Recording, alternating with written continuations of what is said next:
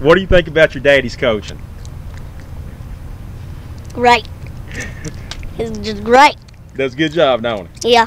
I saw they impressed me this year. It's year 6 of the Joe Cherico era at Paintsville High School, as Joe Cherico has helped turn around a Paintsville program that had struggled in previous years. Under Coach Cherico, the Tigers have won 55 of 66 games, including posting a record of 37-4 in their last 41 matchups. However, one goal in sight has slipped by Paintsville's hands, and that's actually competing for a state championship. Paintsville coming off a heartbreaking regional championship upset loss to Raceland.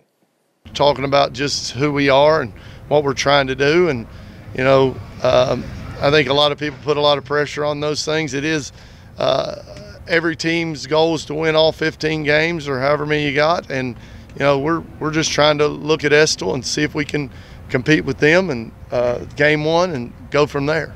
Everyone around the program has been totally focused since last year.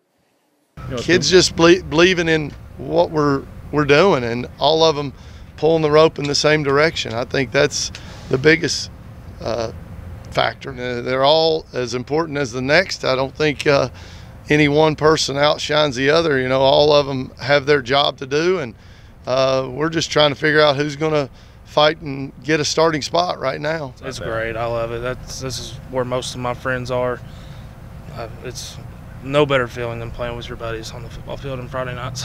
Like nothing better than Friday night lights in Paintsville.